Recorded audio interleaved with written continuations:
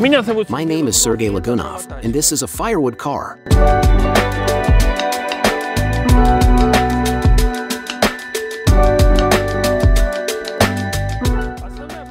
The main problem with firewood-powered cars is the amount of fuel in the trunk.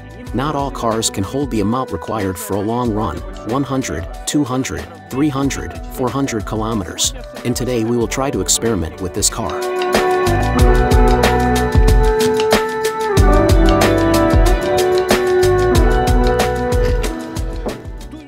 The trunk volume is quite small. If a car is converted to firewood, then it can hold enough fuel for a 30–40 minute run, given that your trunk is large and roomy as in Volga. And if a car is small, the mileage will be even less. So, now we will try to make a car travel at least 400 kilometers. And it will consume 40% of pure water as fuel. That's it, a real water-powered car.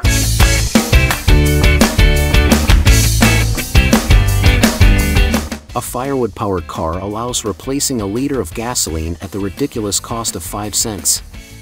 The forgotten technologies of the 1920s are coming to life again. You will see how we reconstruct Volga for running on alternative fuel, stuff it with modern electronics having crossed old and modern technologies. We have installed a microprocessor-based ignition system in the car, enabling it to run properly on both gasoline and generator gas. The system allows setting separate curves for gasoline and generator gas and switching between them with the push of a button. By the way, the gasifier gas has an octane number close to 140. As an experiment, we chose a dinosaur in terms of veracity, a ZMZ-21 engine from the Pobeda car. It is even more voracious than the original Volga engine. As a preparation, we overhauled the engine and increased its compression ratio to 9. We still have to upgrade the inlet manifold. It is known that engines converted to generator gas lose their fill factor due to the resistance of the device, filters, and pipelines, as well as gas temperature. 2 horsepower is lost per every 10 degrees of gas heat. We have already made the lower part of the gasifier. Here the firebox will locate. Since the firebox will not be highly loaded thermally, it is okay to make it with thin metal.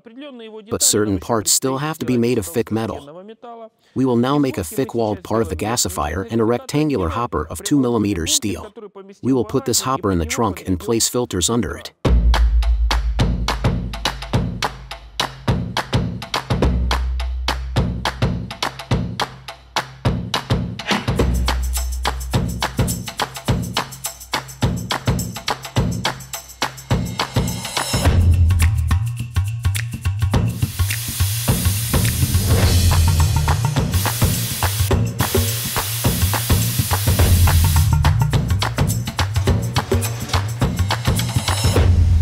The gasifier operates under negative pressure, which means that the engine sucks the gasifier gas through the entire system. Therefore, it is very important for the piping to be as smooth as possible and create the least resistance. It has been discovered that 1.35 horsepower is lost for every 2 psi of reduced negative pressure. That's why we now need to sandblast all the pipes from the inside in a sandblasting chamber.